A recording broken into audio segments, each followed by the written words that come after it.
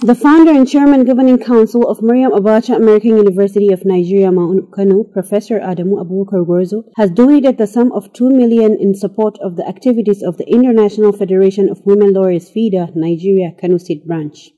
Professor Gwarzo announced the donation when the chairperson of the state branch of the Women Lawyers Association, Barrister Bilkisu Ibrahim Suleiman, paid an advocacy visit to the founder of the university, Professor Gwarzo, in his office.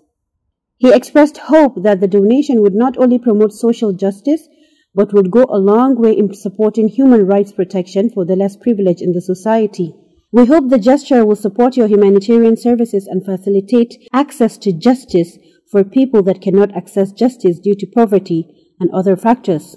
According to him, his foundation, popularly known as the AAG Foundation, has been working on justice, especially in creating awareness and supporting cases for the less privileged. He appreciated the women lawyers for the visit and praised members of the organization for their commitment to supporting the poor and vulnerable to have access to justice and fair hearings. Your kind of organization will honestly have to work hard. As a former president of the Protection of Journalists' Rights in Africa, I know how challenging access to justice was and is up to now. Thus, it is a task that needs dedication, and we are ready to support it. My foundation will ensure participating and providing technical support in order to help poor and vulnerable people have access to justice, Professor Gwarzo added.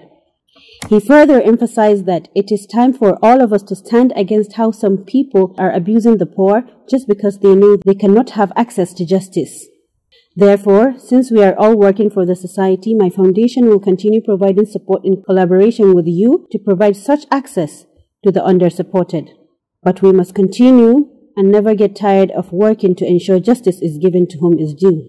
You also have to make your work more visible through all platforms on social media handles by showcasing all your activities. Such could be an opportunity for donors and supporters across the globe to identify you and work together to create more opportunities for women and girls in our society. During the interactive meeting, the chairperson highlighted the purpose of their visit, which included congratulating the founder for single-handedly establishing 4 international universities in Africa within 10 years and updating him with the activities of Kano State FIDA for partnership and collaborations. The FIDA chairperson commended Professor Gwarzo for establishing the International University in Niger Republic, Kano, Kaduna, and Abuja, which she said is a giant stride towards the development of Africa. According to her, the most recurring issues the association battles with borders on rape cases, abandonment of family by husbands, and other forms of gender-based violence.